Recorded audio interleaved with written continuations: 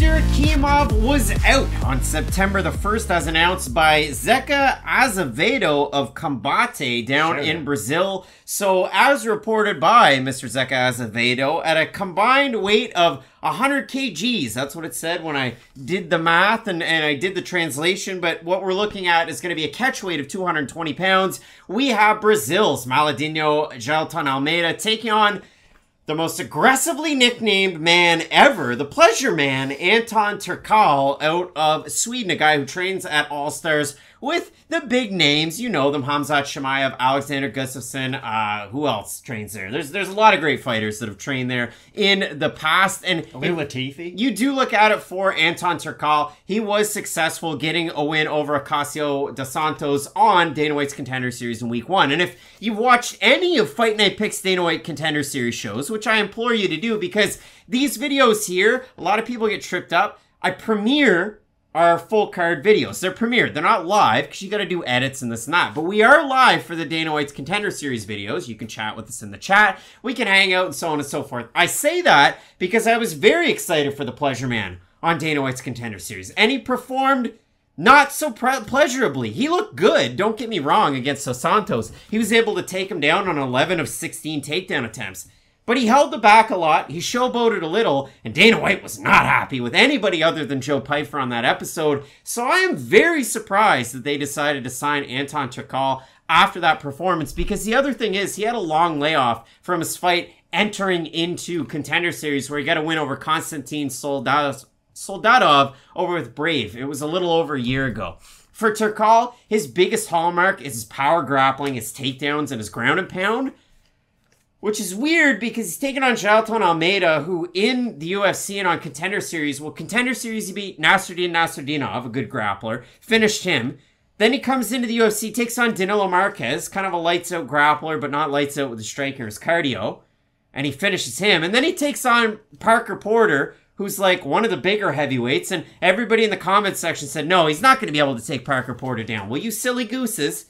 He took him down and he finished him. So originally Almeida, supposed to be taking on Chimaev Chimaev, a guy who weighs in at like 258 pretty well every fight, so a bigger guy.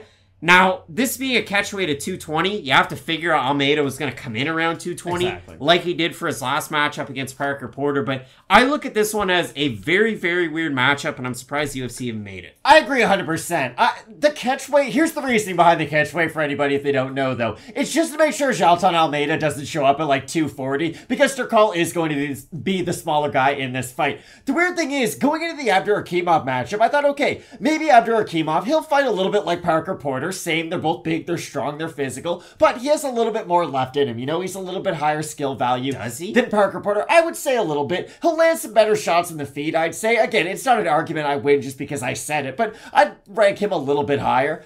And Jailton Almeida, like you said, has shown the ability to fight guys much bigger than him and be way stronger than he has any right to be for being as small of a heavyweight as he is in this division. So I don't know how he isn't going to out-grapple the smaller Anton Turkalj, because for Turkalj, he's going to rely on a lot of the same weapons that Almeida is. The difference is, Almeida's way bigger now. I'd say he's more explosive, and Jailton Almeida is a decent striker at long range. He is someone who'll throw some kicks. He can take chances because his ground game's so good, and that's the thing. I keep on going back to what Dana White had said on week 1 of Contender Series. No, let me, because I have the quote. Okay. I don't watch anything on anybody before they come here. Be Joe Pyfer. Try and finish the fight. Try and win. And then he dropped the mic and left. There you go. But Joe Pyfer did look good to his credit. The thing was, yeah, Turkalj looked good, but not great. And normally on that show, you have to look great to get signed. So I'm kind of surprised to see them just feeding him to the wolves and one of the best prospects, if you want to still consider him a prospect, and Jailton Almeida at the heavyweight division. It's very strange matchmaking for a card that I've lauded for how good the matchmaking's been. Yeah, like Turkalj was a minus 225 favorite in that matchup against Dos Santos. 29-28, 29-28, 30-27. The judges had it. And as I said earlier,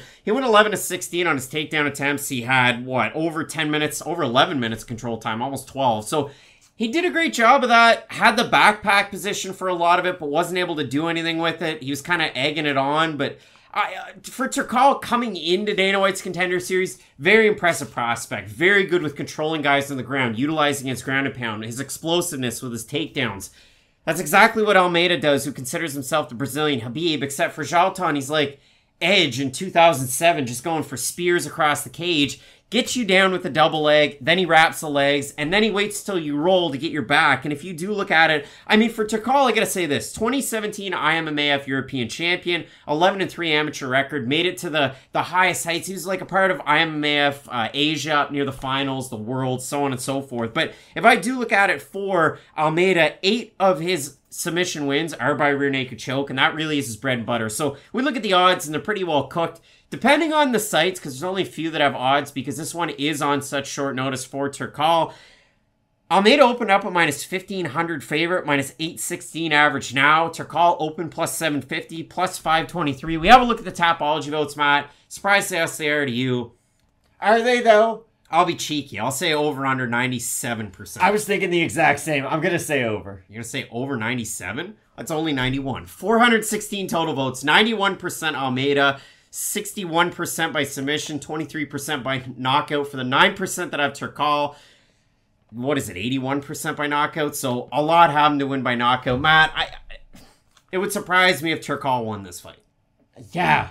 Like a lot. Like Jailton Almeida, I think is going to be in the top 15 sooner rather than later in the heavyweight division. Heavyweight or light heavyweight? That's the thing too. He could move down to 205. Let's say he does suffer a loss at the heavyweight division. He might get out wrestled. Let's say Curtis Blades, just a bigger, stronger guy. Let's say they have a good fight, a competitive fight, but Blades wins. Jailton Almeida could immediately decide, okay, I'm a 205er now. Watch me whip, watch me nay. So maybe Jailton Almeida is going to have one of those like 2 ranked careers, if you will. But I do expect Almeida to excel in this match. I mean, for Turkalj, to me, he looks like a pretty big light heavyweight. And if you look at his career arc, he's had one fight at middleweight. He had a couple of catchweights, 207 and 209. So it'll be interesting to see where both these guys show up at on Friday. Eager to see that. We'll talk about it on Question Mark Kicks on Saturday, 2 hours before the prelims. But as of now, both of us going with Brazil's Malhadinho, Jailton Almeida to get the win. A big-time card, including a possible fight of the night between Hakeem Dowodu and Julian Erosa. You're not going to want to miss that one. Keep it locked in with Fight Night Picks, we always say. Let's get into it.